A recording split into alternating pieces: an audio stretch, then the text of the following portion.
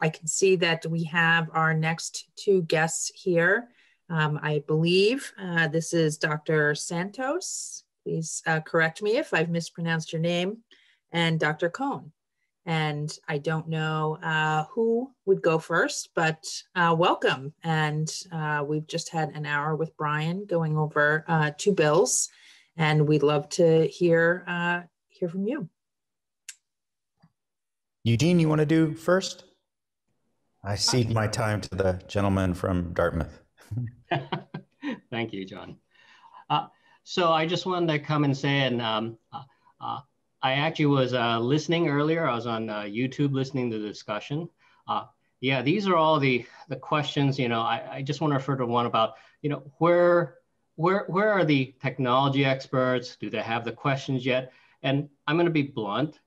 We don't have quite the questions. We don't have quite the answers, but there's a lot of focus areas that, really has to be addressed.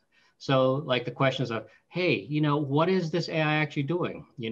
Those of you who did get a chance to watch Coded Bias, or any of the other shows, just comes up with, why do they make this decision? So I'm going to give you, sort of the point of view that I think is important, at least to me as an AI creator, is that if I'm going to be putting out a technology, which is AI, what is the transparency has to be behind it? What are the intentions of that AI tool? One of the biggest things that people don't talk about as much when they put out a particular AI system, what is the goals? In the end, it's a computer algorithm.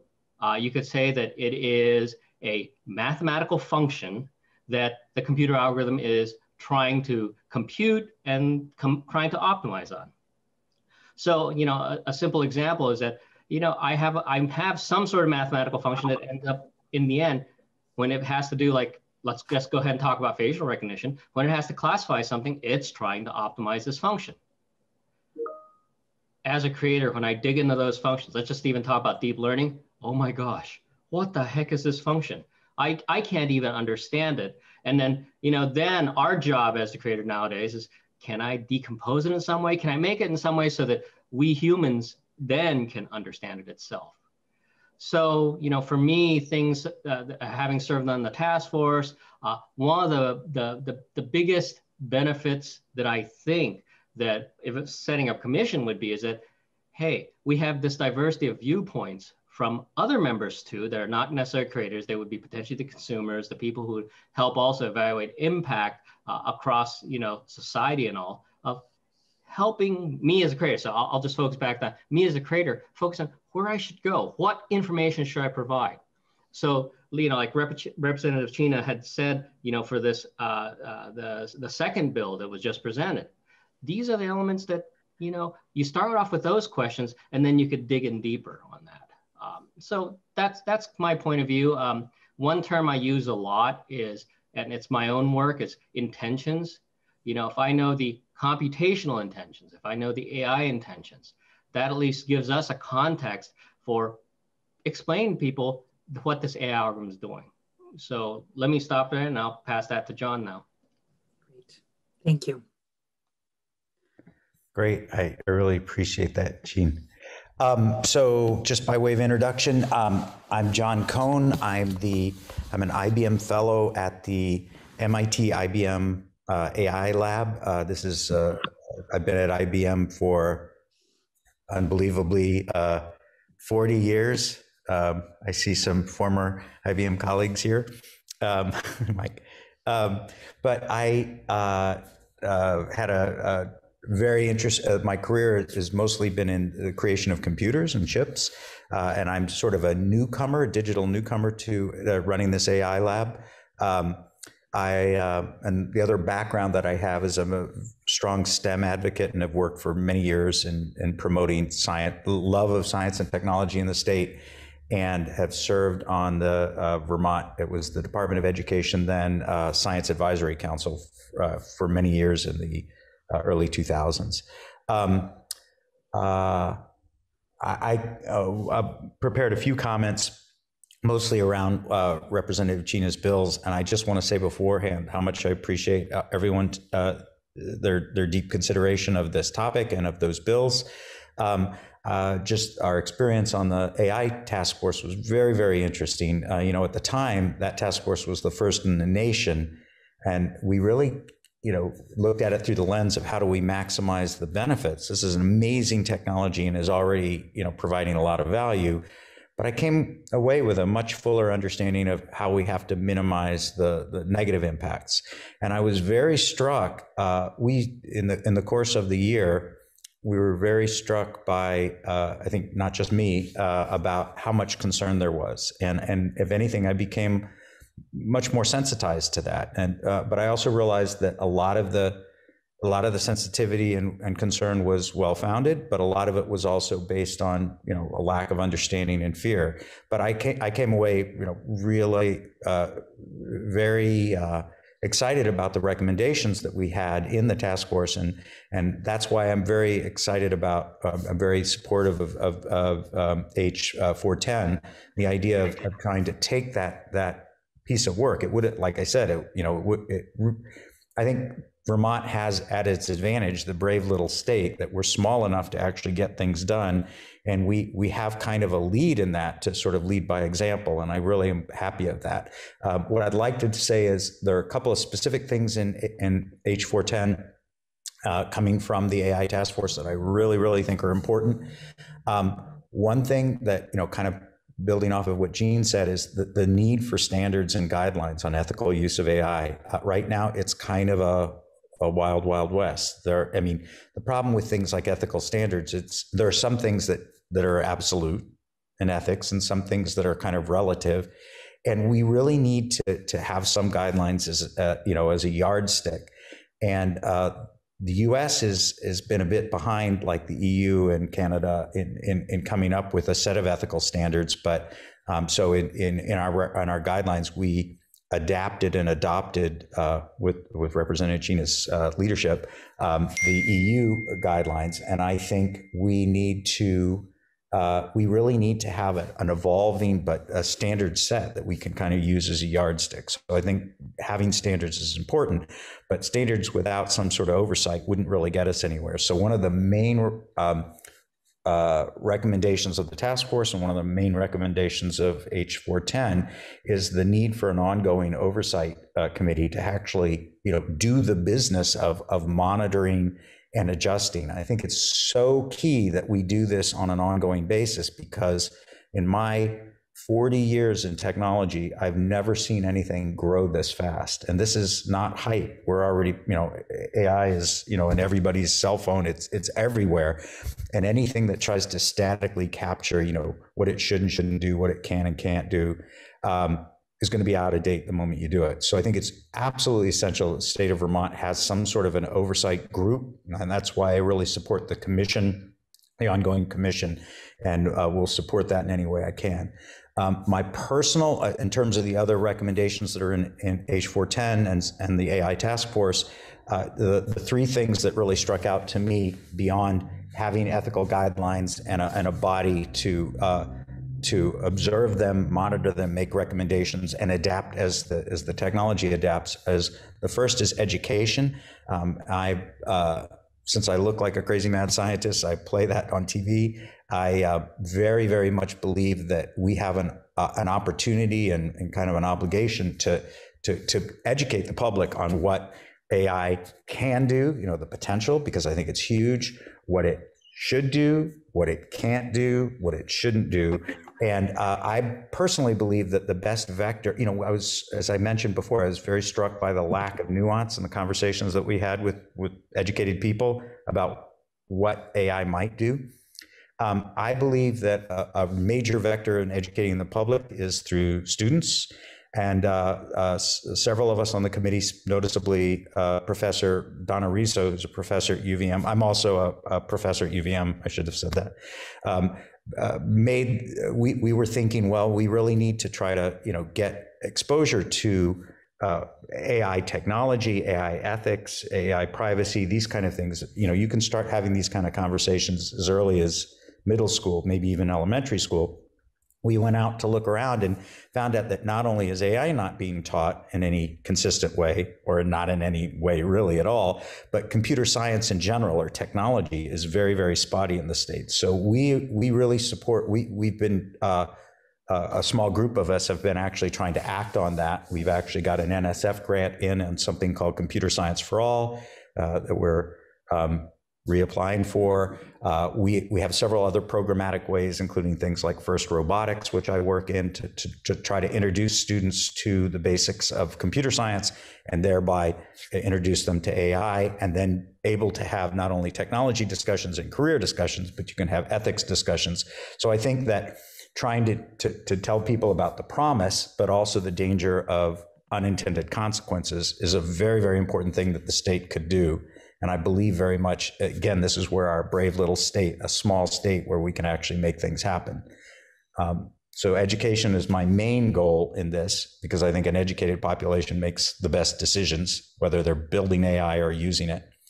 The next one would be around incentives, an incentive structure. I believe that once we've got a good handle on what ethical AI is, we want to figure out how do we maximize the benefit to the state, and that also includes economic benefit. You know, I think that the AI jobs, if we, and I'll talk about future of work in a second, but you know, AI is changing all sorts of types of work, and it builds great opportunities. And if we could attract more what we call good, clean, ethical AI jobs to the state, they're low resource, they're environmentally clean, and it's an intellectual place. And, you know, as a longtime hippie, you know, Prius driving, Birkenstock wearing hippie from Vermont, you want people like that moving here. This is a great place to do that kind of work.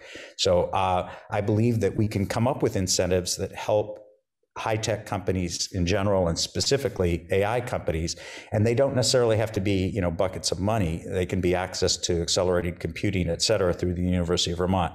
I think this is something that Bill, you know, that the task force came up with, and that I think we should look for creative ways that the state can afford to help incent those kind of jobs. Finally, I mentioned the future of work briefly. My group at MIT is doing a lot of using AI to look at the impact of AI on the future workforce. And we have to really think about that, because there's a lot of worry that things like AI or robotics are going to displace, you know, human labor.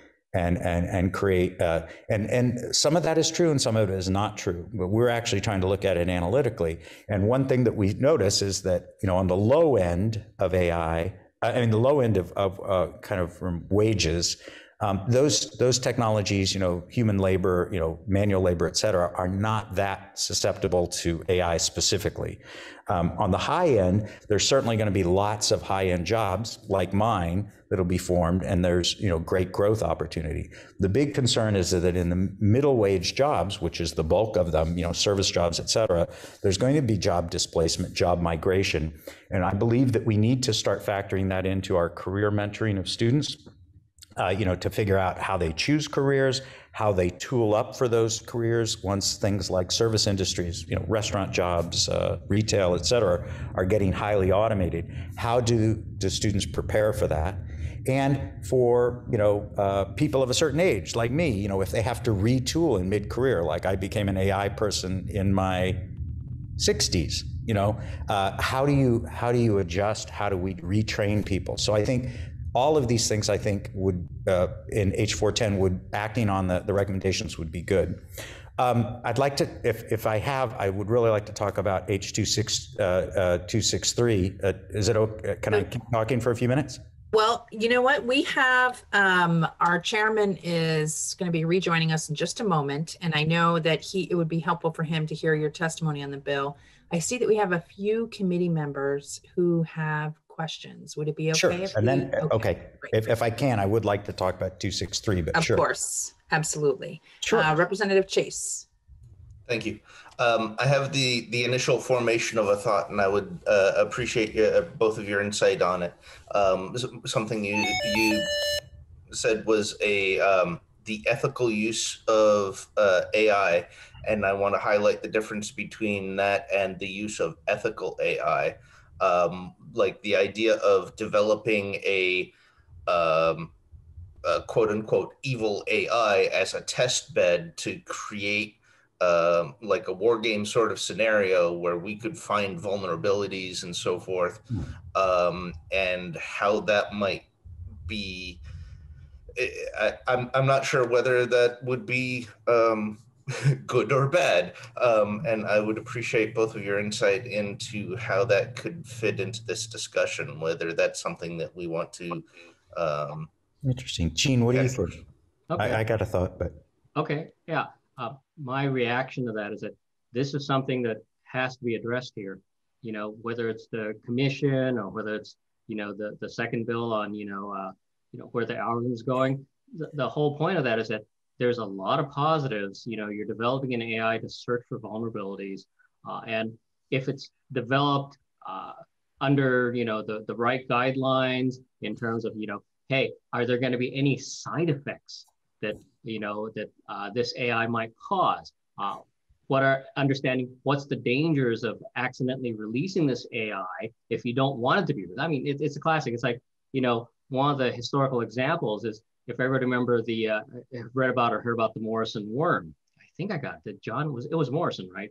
I'm sorry. So this was one of the earliest computer worms that I remember that at the time I was a graduate student back in the 80s, had gotten released and actually basically took down our early internet around here. And, a lot was learned from that. I can't say, even to this day, whether, it was deliberately malicious or it was an academic exercise, but it was important. I mean, these things that, as you said, if you use in a wargaming situation, we've now defined and scoped out the problem. But I think it's a very good distinction that you're putting us as ethical AI or ethical use of AI. And each of these, this is where the commission needs to come in and help, folks make decisions on that and think about where it goes. John?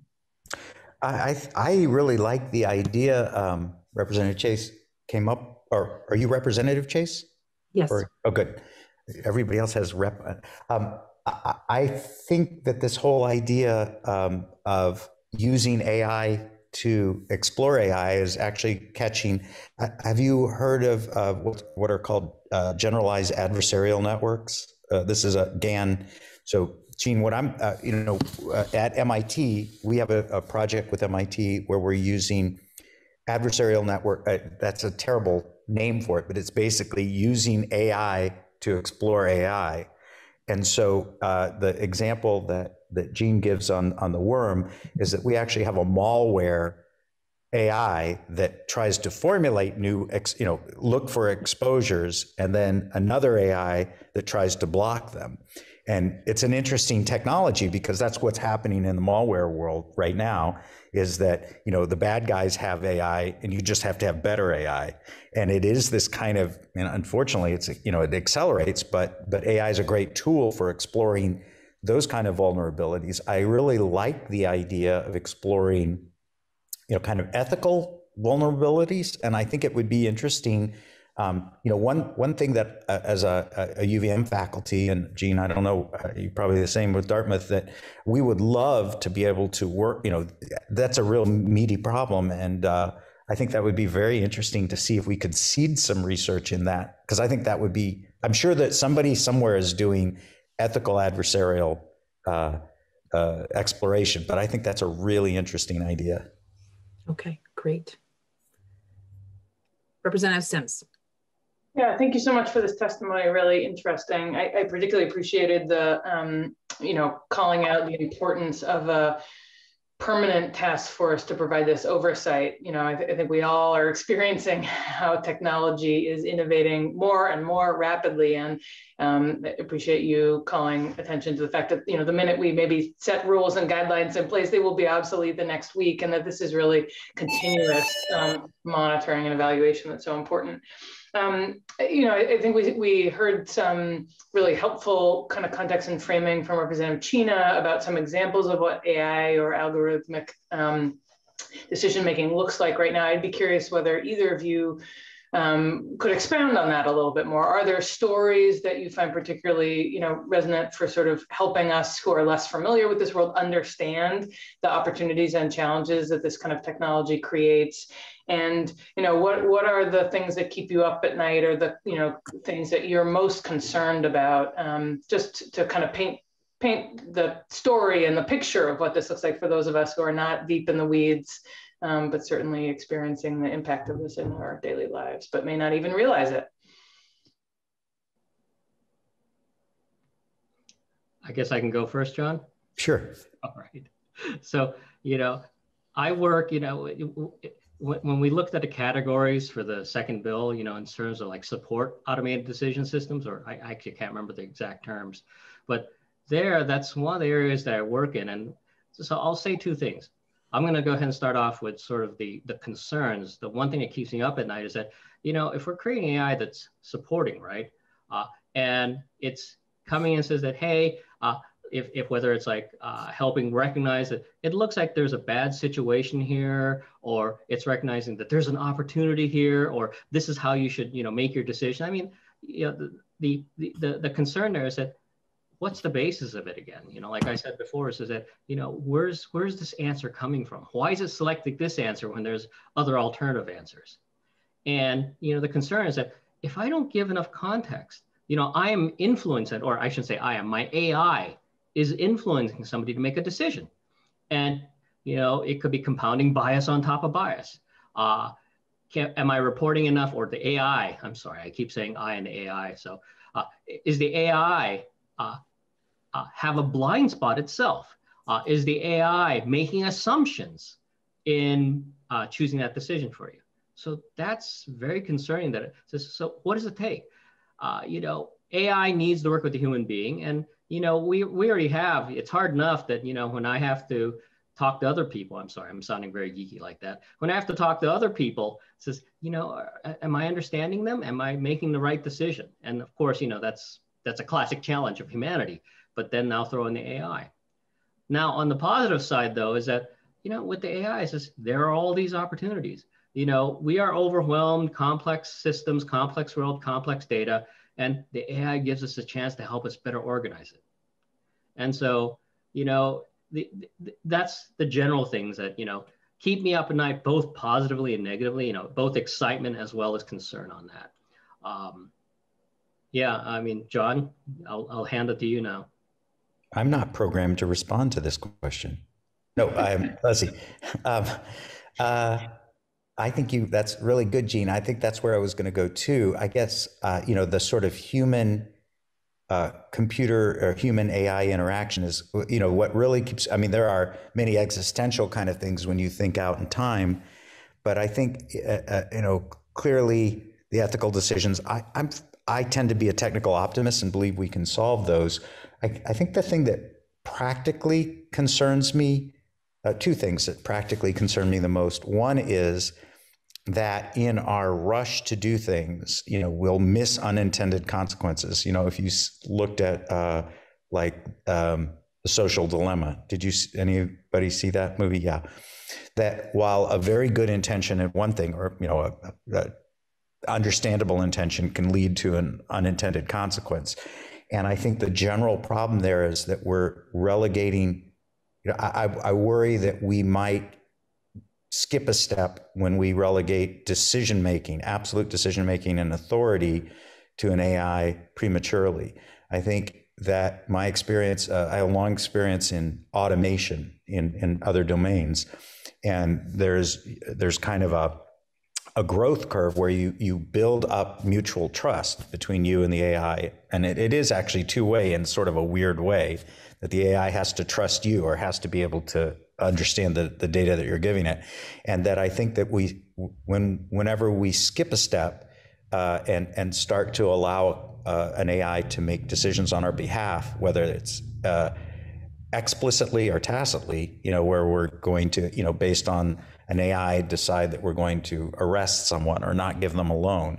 I think we really have to be slow and cautious on one sense to make sure that there's always a human in the loop, that there's always, some expertise that would question the AI, I think and would be able to ask through the explainability, et cetera, that Jean mentioned, why is this decision being made? And ultimately from a accountability, that the human would make the decision based on the guidance and would be accountable to the results. The moment we start to take that shortcut and let the AI start deciding, now clearly there are times in our lives where we have to do that. You think about flight for a moment. Let's just talk broadly, not so much about AI only, but automation. Air flight is so much more safe. It's like 2 orders of magnitude, I believe, safer now than it was a few decades ago because of automation. But it had to happen slowly. You had to build this confidence in the AI. You had to build the confidence between the pilot and the AI. And as I understand it now, a transatlantic flight takes, there's only a legal 45-second interval where the pilot actually has to be driving, where the AI has to shut off. That's pretty amazing. But we came to that slowly. We're starting to go through the same thing in automatic driving. And there's sometimes you do have to relegate a decision to AI because a human can't react that fast. But I think we have to do this in gradual ways, whether it's in, making loans, making arrests, making parole. We have to proceed as in a sort of human AI partnership until there's enough mutual confidence that we can make the decision. So I worry that we take shortcuts there. My other worry is actually a little bit on the opposite side. As somebody who does AI for a living in corporate, that I worry that an unnuanced understanding of what AI can and can't do and should and shouldn't do would lead to good intentioned regulation that would actually prevent the good that could happen. So I think that we, kind of, when I think about the second bill, I think that I'm a big believer in oversight and regulation, but I think it has to be very precise. I worry that in kind of a overreaction that we would say, no, we can't use any kind of this technology, and that we block ourselves out from the potential good and exploration. So I think we have to be very careful and precise about the regulations that we provide, because otherwise I think we won't really be able to see the true benefit.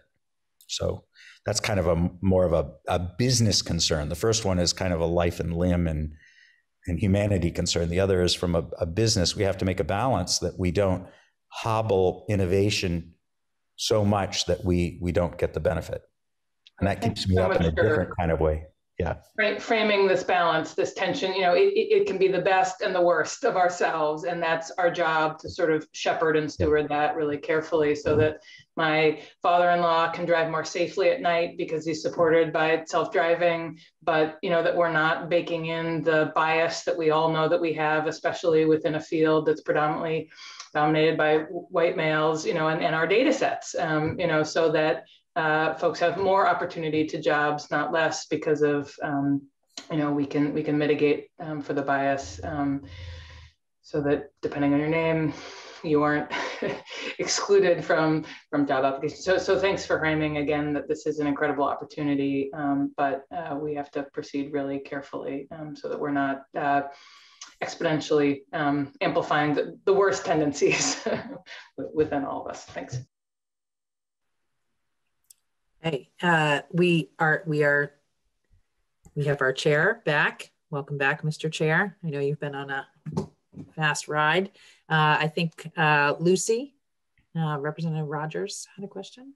Thanks. Yeah, thank you for your presentations. And as for this being relatively new to me, I think one of the challenges is just trying to pick out, everything seems important, and just trying to pick out what's one direction to go in first.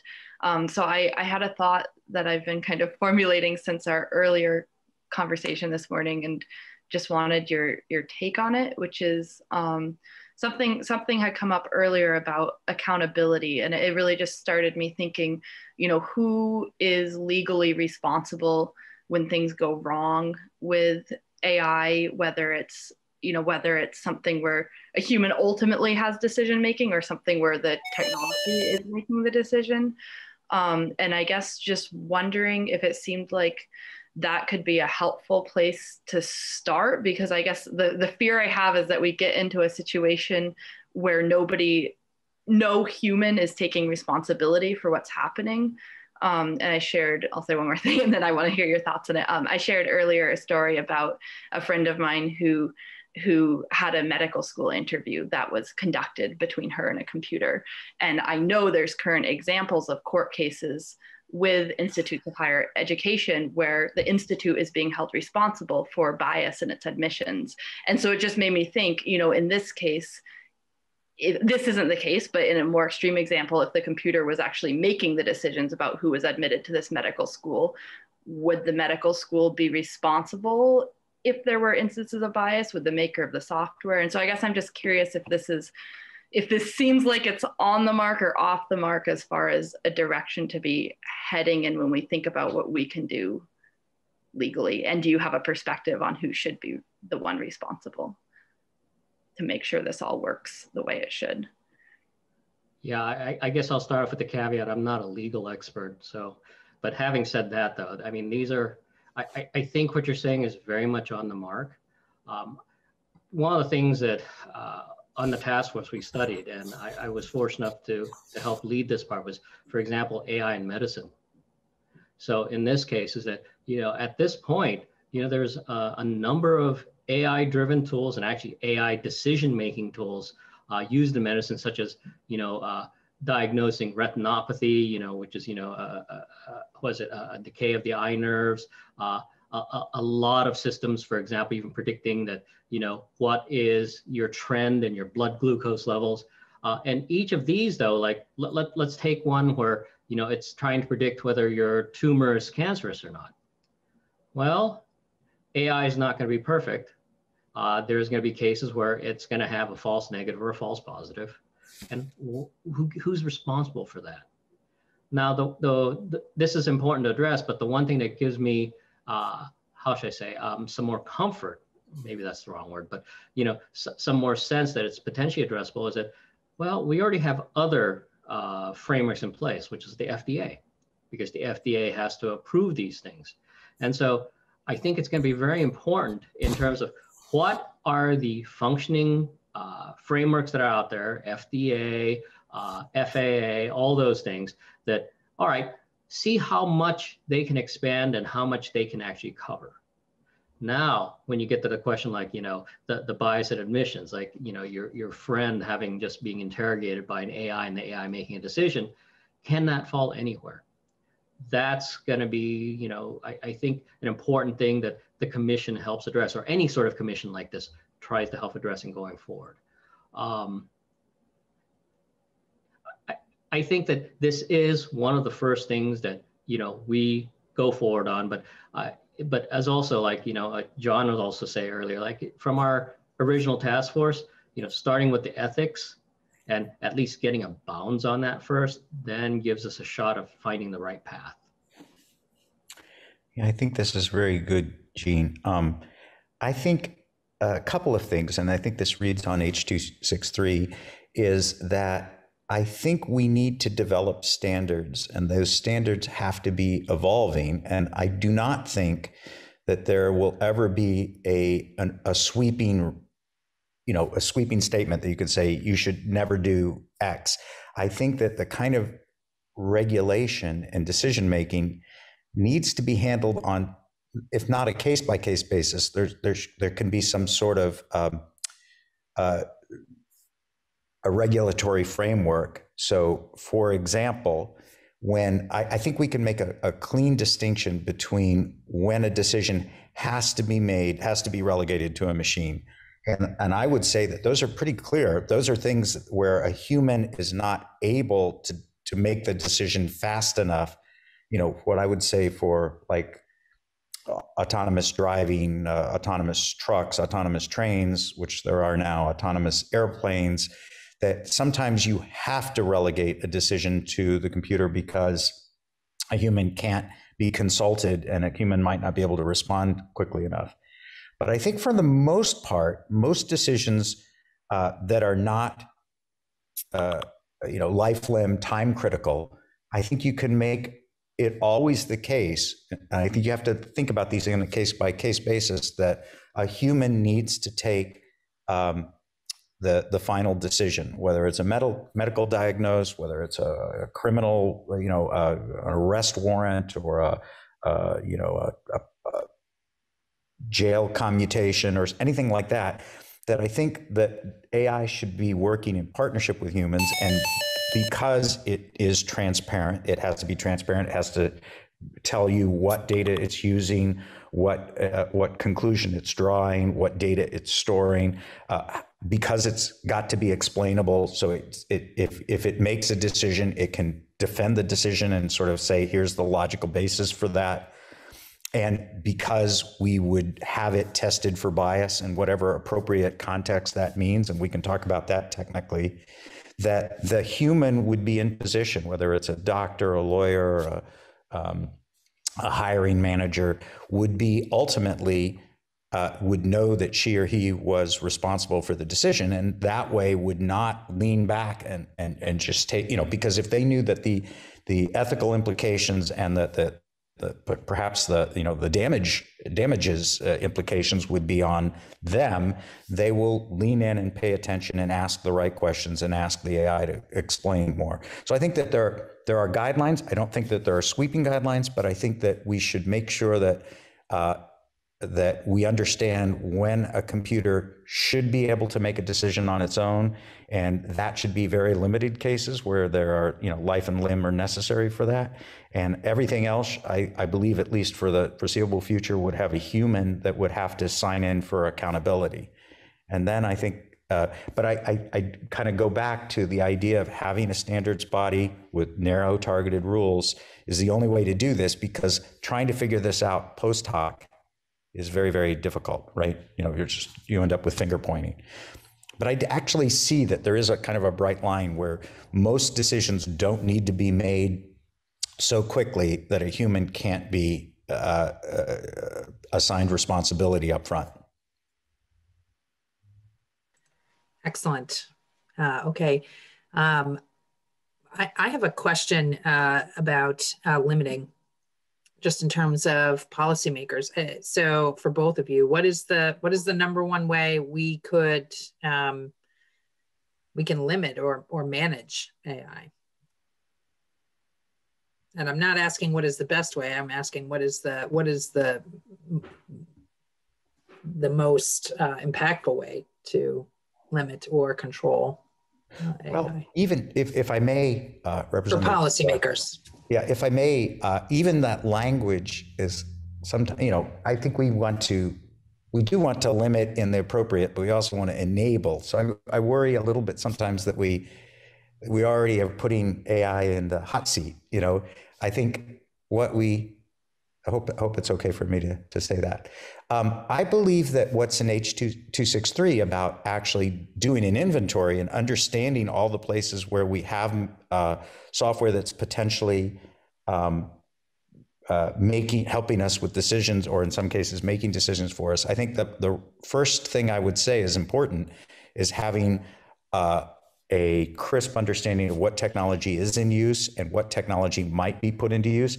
I think understanding all the points where this might happen would be the first thing I would do, and I like that in H.263. Okay. And then I think a set of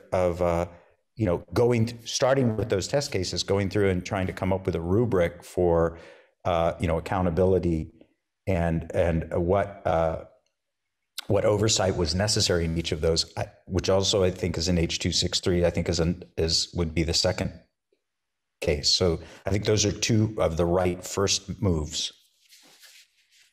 Great, excellent, thank you, Mike, and then I see Representative Chena has his hand up as well. Okay, good morning. Thank you, Dr. Cohn and Dr. Santos and Brian for your presentations. It's very, very far-reaching, and as I listen to this, it's such a huge apple that we're trying to take a bite out of. There are, I guess, 4 areas that I've been thinking about in terms that I guess are jurisdictional, and one is state versus federal. We're a small state, and anything we do is going to have limited reaches. in terms of developing standards or anything else. And we're not going to be able to reach far beyond our state boundaries, if that. So it seems to me like federal action is also going to be very important in terms of developing this. So one question would be, what's happening on the federal level along these lines?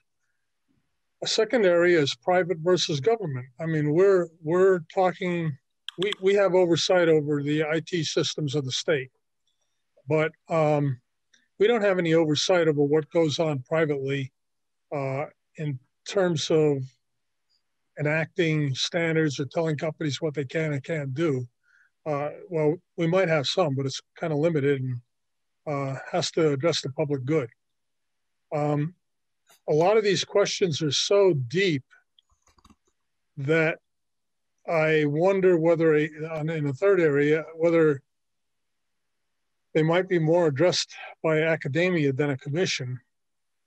And then the fourth is distinction between operational artificial intelligence and judgmental artificial intelligence. Well, by that, it sort of goes to what Dr. Cohen was talking about, which is, we want AI to make a decision in if we're driving and the car has to brake because of an obstacle, but we also want human involvement in decisions that affect people's lives.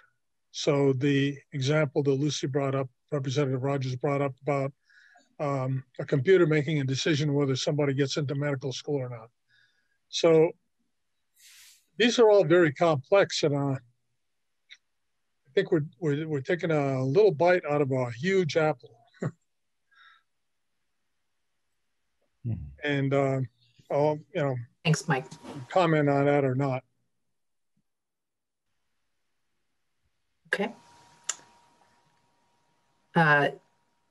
Representative Chena?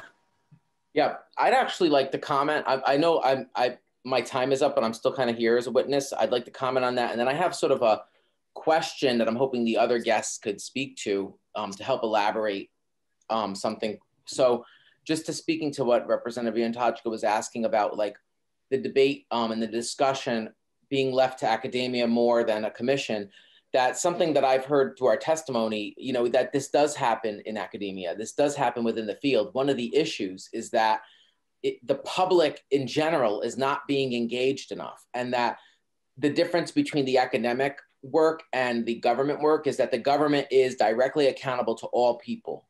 And so by creating a commission and empowering that commission with that work, then we are increasing the possibility for the public to be involved in shaping the policy. And it's democratizing it more and spreading power beyond academia and business, where it's been concentrated out to the people. And so that's why I would argue that the commission is necessary. I see John Cohn's hand, so I'll let you speak to that, and then I'd like to, if it's okay, Representative Sibilia, I'd like to ask a question for our other guests to speak to, because it's something I would like to talk about, but I don't have the expertise. So I want to make sure that we also give both of our guests a moment to comment on the bill. I know they have been commenting kind of along the way, but if there are any additional comments.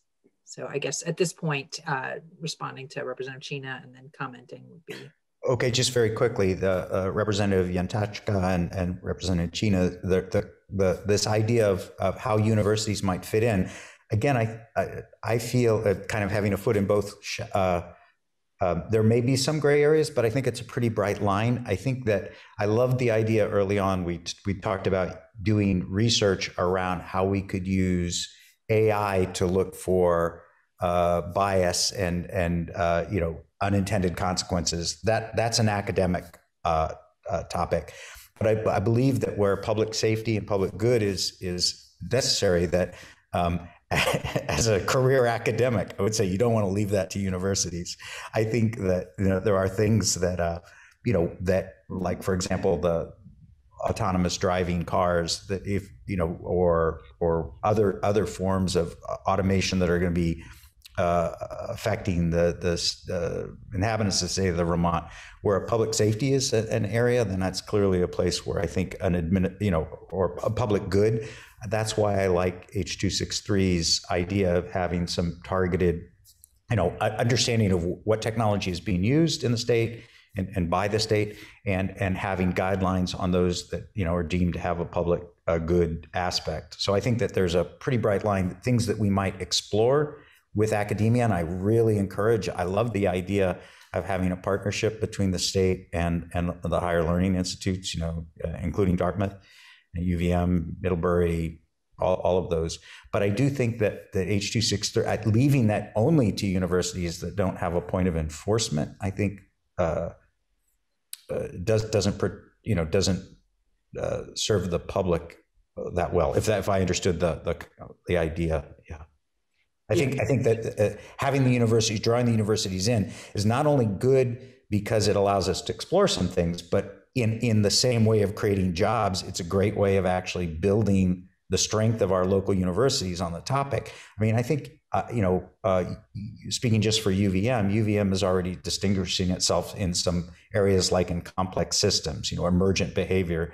And I think that this might be an AI ethics area might be a great place for the state of Vermont to start to distinguish itself. Yeah, I'd like to add to that too, and emphasize is that, academia is very good at exploring questions, exploring theories, exploring, ultimately, I mean, I'm in academia because I want to explore way out concepts and things that may be really crazy. But it's not enough because, for lack of a better term, once the rubber hits the road, it's gone out into the public. It's something that's going to be used. It's something that's going to affect, lives. That's where, the aspect of the government, the aspect of, as Representative Chena said, this is affecting people directly. That's a different point of view. I shouldn't say not different point of view, but it's a broader point of view than say academia is actually considering. So it's a partnership that, we need to draw all those together. And so, one aspect, I very much also support both bills, and addressing the second bill on, what system is there, that's a natural part of that. But going back to the commission itself, the commission, one aspect of it that excites me is that it serves as a bridge between the theoretical exploration. And actually, let me bring up this. Today, one of the drivers of the exponential growth of AI, it's so easy to deploy AI. I don't know how many undergraduates I've had come to me, from freshmen, even high school students, that are building AI and putting them out. Now the question is that, are they aware of what they're doing? Are they aware of, or is the public aware of what they're doing? Are people aware of what their impacts are going to be? And so, the commission serves as, this mechanism to enhance that awareness further. So yeah, that's what I wanted to add on that. All right. Excellent. Is there anything else that you would like to tell us about these bills today, or any other questions from the committee, or Mr. Chair? Is there any questions? Representative Sibilia, I wanted to know if our guests, because while you have them here, it's a really important opportunity that in H.263, it talks about independent testing for bias of automated decision systems. And I think it might be, if our guests are willing to just speak a little bit about that, like, how do you do that? Because if we're asking if it's done, and we're talking about giving the power to the Agency of Digital Services to have some standards around that, it might be good for them to just speak a little bit about how that's done. I see some hands, so it looks like they have some thoughts. So, I have a hard stop here in a couple of minutes, so I'm glad you asked that, Representative Chena. I think that the bias, is something that it depends on what the bias might be because of the application. But there are great open source and closed source efforts that try to look at bias in terms of representative. Representative Sims maybe it's Representative Rogers. One we're talking about bias in terms of recognizing gender bias, et cetera.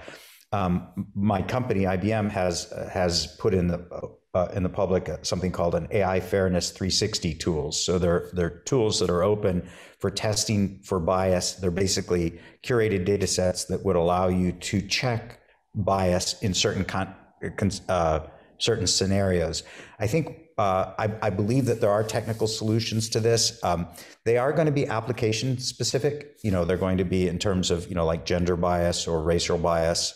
But I believe that there are tools out there that would allow you to test specific decision making based on demographics. And I think that once we have the survey that is recommended in H.263, I think we could go and figure out whether there are bias sets or not for some of these, for all of the applications, and then figure out how to apply them. I suspect that there would be areas where there is no such test case, and maybe that's a place where we would work with academia. Gene, let me add on top of that. Yeah, there's many efforts going out there. You'll hear terms if you want to go search out, like just simply explainable AI, explanatory, or XAI, which is one of the acronyms they use. The one thing though that to amplify what John was saying is that it's very application specific, because it depends on the question you're asking. All right, what's the bias you should be looking for? I think something even more troublesome though is that really bias, I would say, is a special case of we don't have enough information, we don't have enough knowledge. And then how do we know that we don't have that information? And that's on the side of academia. Hey, what can we present out? If we're going to develop this, can we identify this? And that itself is an open question. But again, back down the application, when you're talking about the transparency of why that decision came from and what is it driven from, and then if you can, even at a minimum, doing an analysis on the data that you're using to drive that decision, that analysis could be, a gender analysis. It could be, a decision bias analysis, a demographic analysis. At least that gives a clearer context that, okay, I'm basing my decision, as this is what we as human beings do, right? I'm drawing my decision based on the evidence I have, but now I have to self-assess, what is the nature of this evidence? Great. Okay. Well, thank you very much. We appreciate all of the time that you spent here with us today. This is an interesting topic, and I think we'll be taking more time up on it. Mr. Chair, anything else that you'd like to add? Just my apologies to Gene and John. I had some technological challenges and actually sprinted. I'm probably a quarter mile from Gene's office right now. I had to come to my office. So I'll be interested to watch the first 40 minutes of this discussion on YouTube tonight. But apologize, but it's been fascinating what I've heard, and appreciate both of your direction, and also Representative Chena for his leadership on this. And we are definitely going to dig deeper into this in coming weeks. So I want to thank everybody. Thank you all. And thanks for taking this up. Yeah, thank you. And good to see you, John. For committee members, let's take a 5-minute break since we've had 2 hours straight here. And let's come back at what time? 11:07. And we're going to have some discussion about H360, as I forewarned yesterday.